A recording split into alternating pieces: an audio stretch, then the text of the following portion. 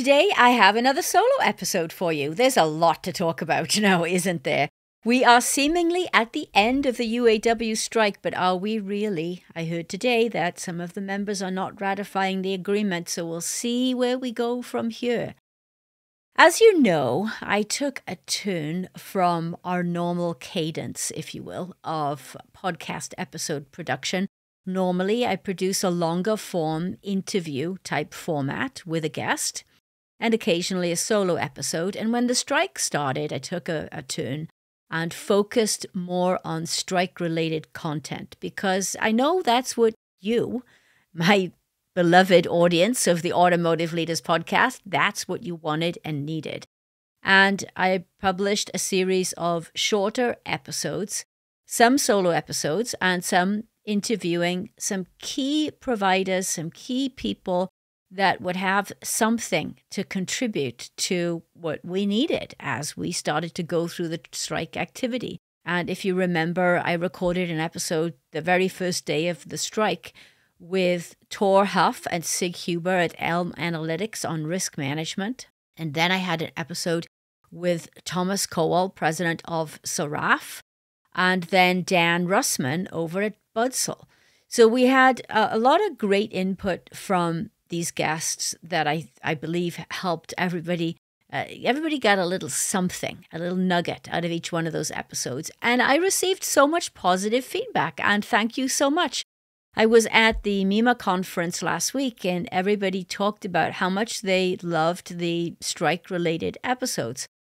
So that started me thinking about the length of my episodes, and I received some feedback that you like the shorter episodes, keeping it round about the 30-minute mark.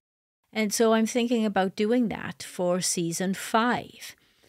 So this episode brings to a close the strike-related episodes for now. And I want to talk about a few things that have happened over the last few weeks. And that was, let's go back to the MEMA conference. What a great conference that was. And I'll tell you why for a couple of reasons. First of all, I liked the 2-day format. It wasn't too long. And it didn't feel like you had to condense everything into one day. But I liked the exhibit space. Just being able to meander around and talk to different people and talk to the exhibitors, I thought was really helpful. And of course, there was that moment with the keynote, Stephen Covey, who, as you know, I recorded an interview with Stephen quite some time ago on this podcast, right before he was due to release his new book, Trust and Inspire. Now, that book is all about switching from command and control, the leadership model that we know and love, hopefully not that much anymore in the auto industry, to trust and inspire, which is very much along the lines of authentic leadership. And that's what I'm all about. It's about changing the culture in the automotive industry so that we adopt a more collaborative, a more authentic leadership style. Well, Stephen was the keynote at MEMA. And I'm sitting in the audience, front row, because I had to be there to support my guy. I just admire him tremendously. The books that he's written and the way that he thinks, and quite frankly, the human being that he is. And as he's going through his keynote, he shouts out, maybe not shouts, but he says, and I did this great podcast episode with Jan Griffiths at Gravitas Leadership. Well, I was shocked, and the text started coming. Did he really mention you from the stage? Yes, he did. I'm taking that as a huge high point in my career that Stephen Covey, first of all, remembered me, but also took the time to call out the podcast and his time with me during the keynote. That's the kind of guy that he is, you know. He had nothing to gain by doing that. He really didn't. He did it because he recognized that he was in an audience full of automotive leaders, and he knows that that's my jam, that's my thing. I'm all about automotive leadership. And he was so gracious after the keynote, and we talked for a little while.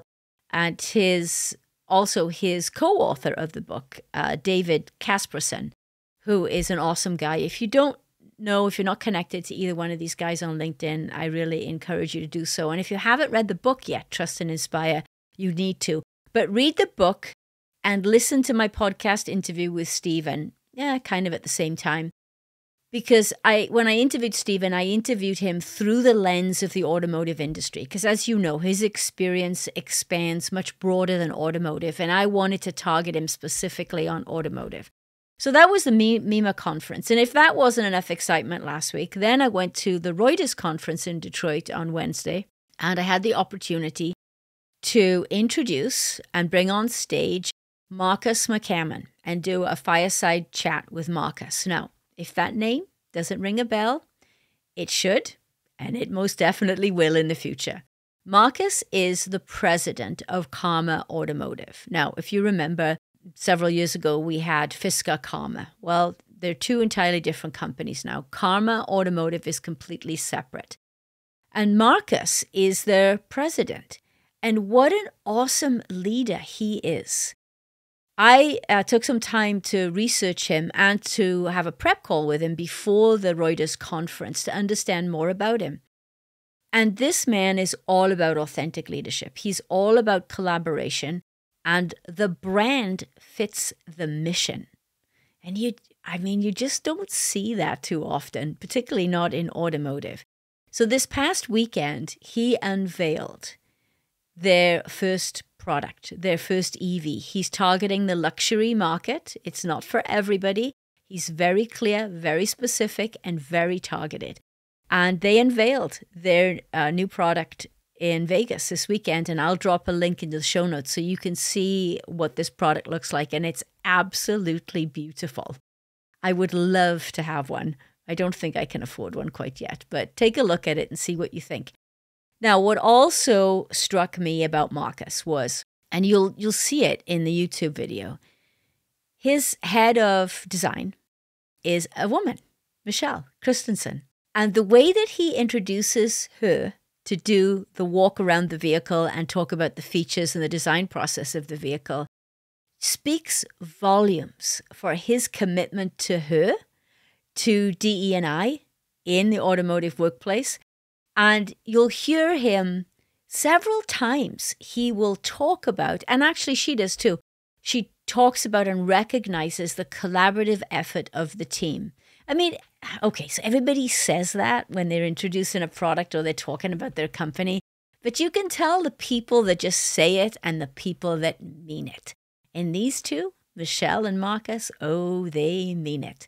And there's a lot more to come from Marques McCammon on this podcast in the future. Okay, might be setting you up for a little teaser there. So in this episode, I am bringing season 4 to a close.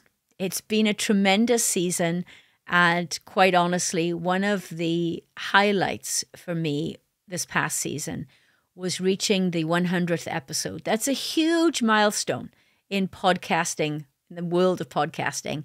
Most podcasts fail before they hit the 10th episode. And why is that, you might wonder? Well, it's because it's an incredible amount of work. If you want to do it right, it is. But I love it. I love the fact that this is a mission-driven podcast. It's all about sharing stories of authentic leadership to my audience. And I love podcasting, and I love combining the two together.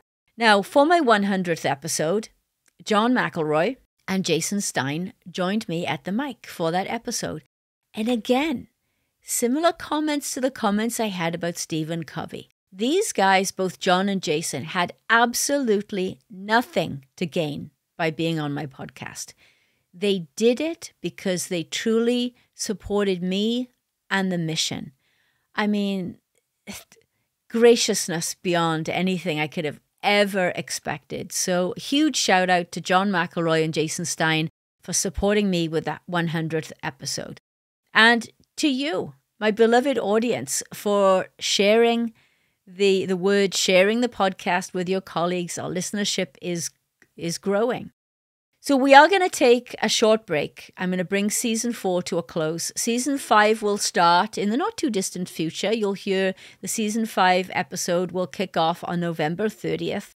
And in the meantime, please take a moment to go into the back catalog. We're up to over 109 episodes right now. And then also check out the other podcast that I co-host and produce. And maybe some of you didn't know about this. It's called the Auto Supply Chain Profits Podcast. And I co-host and produce it for QAD and also for Quistem. And that podcast, again, is mission-driven and it is focused on automotive supply chain. We want to bring to you guests that contribute to the automotive supply chain mission for the future. What are some of the things that you need to know? We just released an episode with Anthony Emery from Phinia, which is sort of near and dear to my heart because of the Borg-Warner connection. And as most of you know, that's where I started my career. But Anthony, again, this DE&I theme, boy, his commitment to DE&I is palpable. And the way that he thinks about supply chain, you want to take a listen to that episode. And then another recent episode with Auto Supply Chain Profits was Thomas Kuhl. Thomas is a professor at Arizona State University.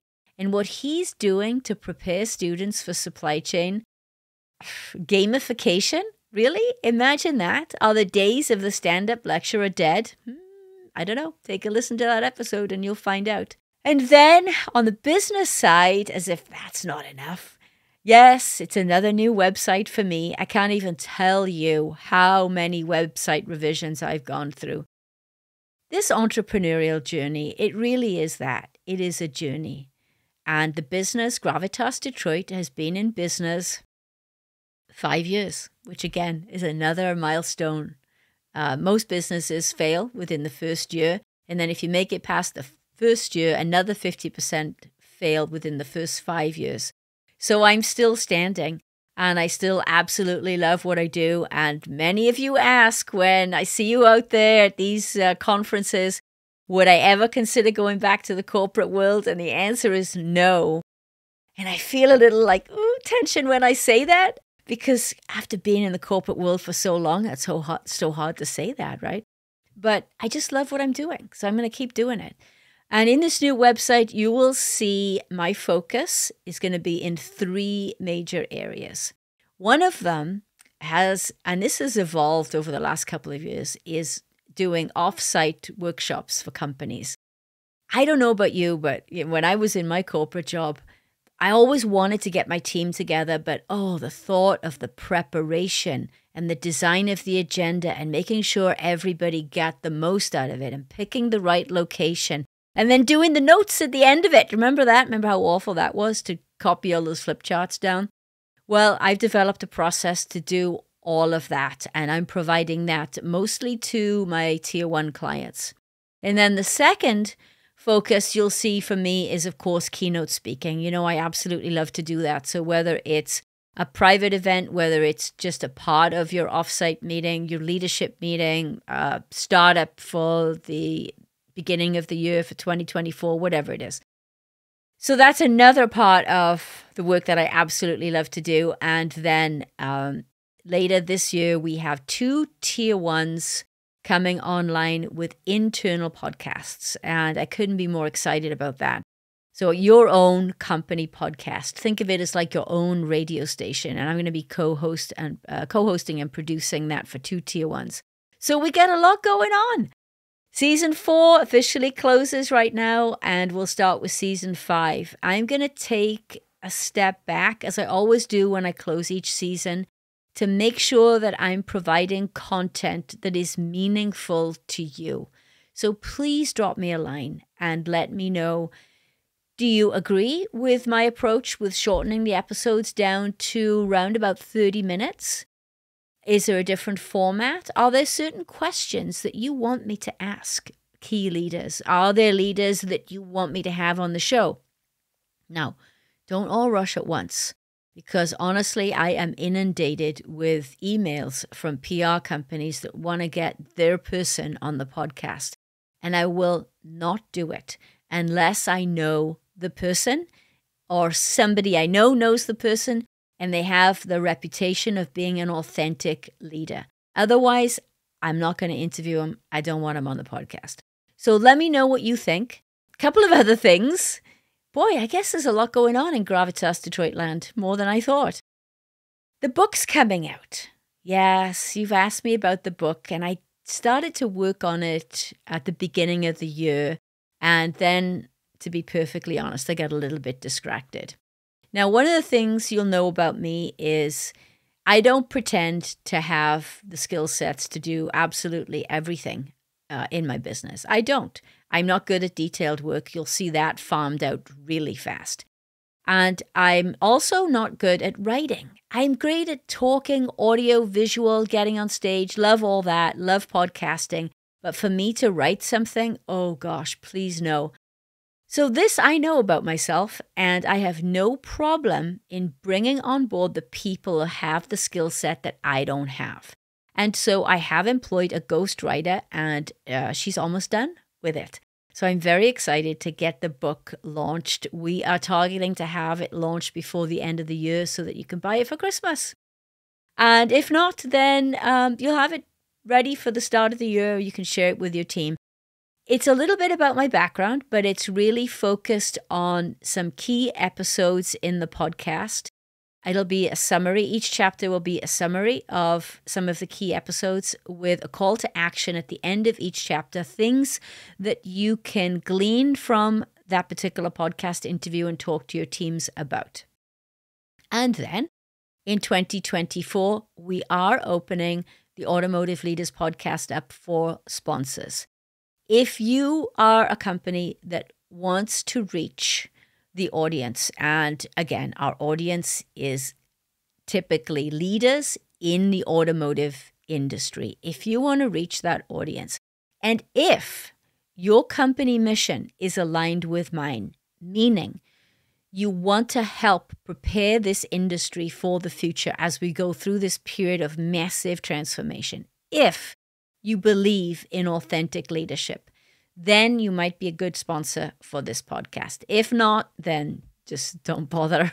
Sorry, I know that sounds a bit cold, but hey, I've funded this by myself so far, and I'm going to continue doing it until we align ourselves with the right sponsors. So with that, stay strong.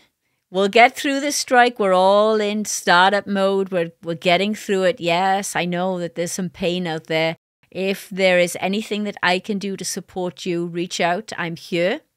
Stay strong. Be your 100% authentic leadership self and lead with Gravitas, the hallmark of authentic leadership. I will see you back for Season 5, November 30th.